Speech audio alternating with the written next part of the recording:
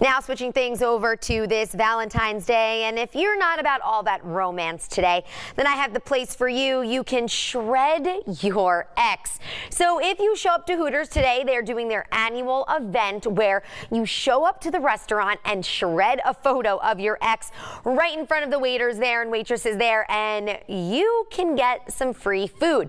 So if you shred your ex today, you can buy 10 wings and get 10 wings for free. So you can celebrate Valentine's Day in a fun way with friends and head on out to Hooters if you want that free deal.